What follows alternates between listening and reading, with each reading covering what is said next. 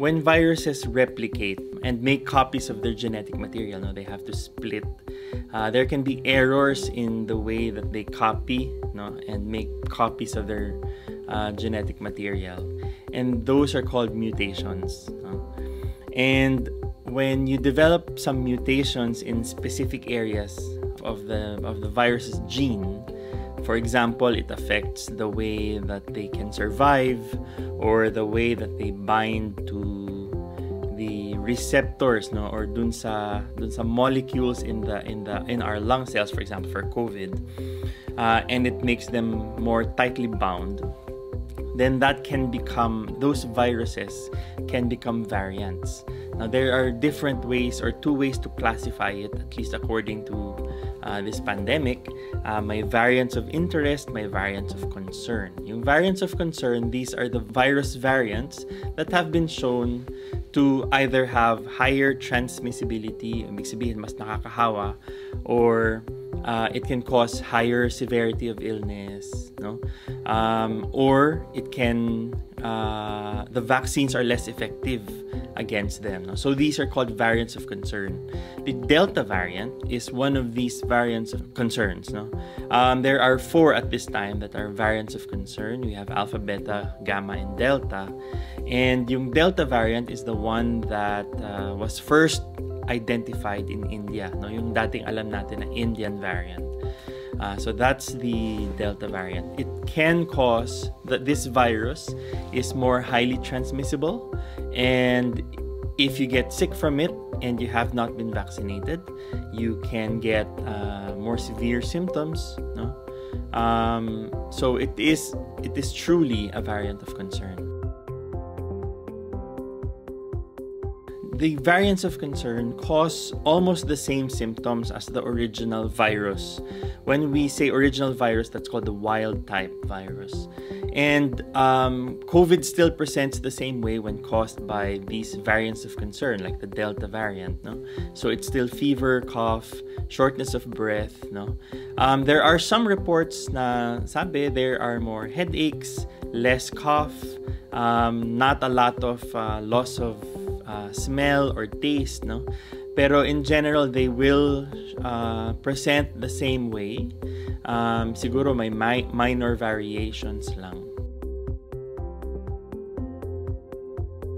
From data that's coming out of the United Kingdom, it seems to show that if you are fully vaccinated, meaning 2 doses, then you are more likely to get a mild infection and you are less likely to die from an infection with COVID-19. But if you haven't been vaccinated, you are much more likely to catch it, because it is more transmissible, at 60% more transmissible than the Alpha variant, and definitely more transmissible than the wild type. And if you do get sick from it, it can cause severe disease as well. So in that way, it is more serious and it is more concerning. The Delta variant can infect even those who are fully vaccinated. Even from the beginning of the vaccination drive, we didn't really, everyone was saying none of the vaccines are 100% effective. Walang vaccine sa buong mundo that's 100% going to protect you, from the disease, whether it's COVID or chickenpox or MMR. So if you have been vaccinated, you drastically decrease your chances of getting infected, but it is not 0. However, if you have been vaccinated and you do get the infection, a lot of data coming out from many countries are saying na you're less likely to get hospitalized and you're much, much less likely to die from COVID-19. If you do get sick from COVID and you have been fully vaccinated, the number of viruses in your system seems to be lower, so you can get milder symptoms. No? That's both good and bad. Good in the sense na you're not going to be very symptomatic. You're probably not going to be hospitalized. It's bad because you will tend to ignore the symptoms if they're very mild. So you might not go see your doctor, or you might not get tested. No? So we do need to make sure that if we present with some respiratory tract symptoms, we still either do teleconsultation or see our doctor, or proceed to the nearest emergency room if your symptoms are severe enough. Para we can test you for COVID-19 so that we can catch as much of the disease as possible and control the outbreak immediately.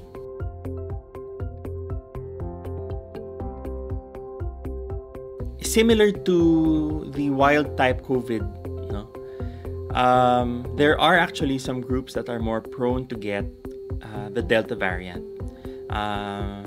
And especially if you have been vaccinated, these groups are also more likely to develop or get infected with COVID. So the elderly, those who have compromised immune systems, they are more likely to get the COVID variant, or the Delta variant, mainly because their immune system might not have developed as much protection as expected.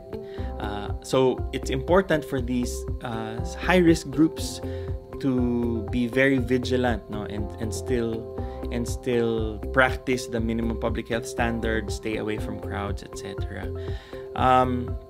They are also much more likely to develop severe COVID if they do get infected, either with the wild type or with the Delta variant.